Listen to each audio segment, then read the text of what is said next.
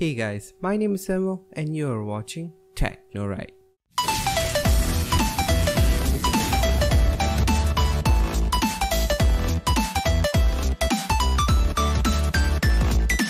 What's going on guys, welcome to TechnoRide. Technology is done right.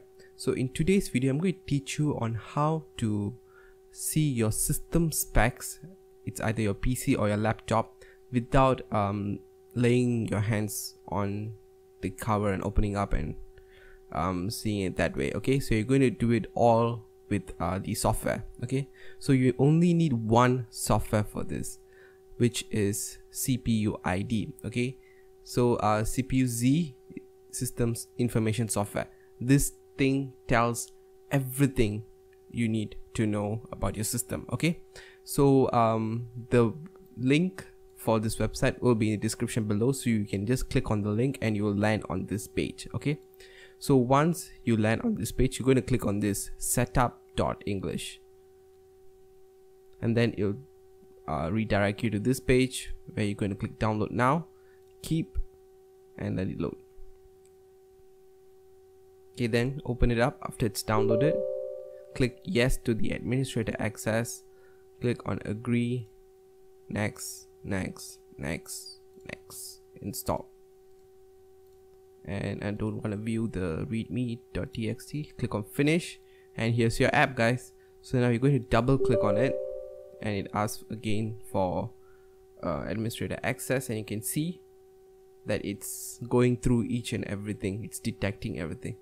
So you can see it shows my system, my processor here, the AMD Ryzen 5 2600, which has 6 cores and 12 threads, and what is the speed? It's running at 3.79, and you can also see the voltage, the core voltage. And if you go to the next, you can see the main board, and then you can see what's my motherboard, your memory. You can see 16 gigs of DDR4. Then you can see, you click on SPD, you can see what's in every slot right here of memory. Okay, so that's really cool. Then you go on the graphics tab, you can see what graphics I'm running,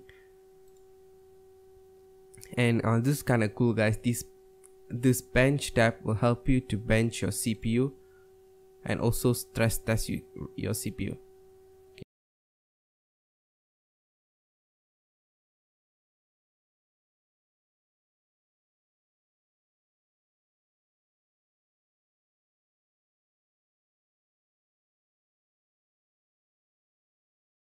Okay guys, you can see my CPU got 3260 on the multi-thread, and on the single thread it got 423, which is really respectable.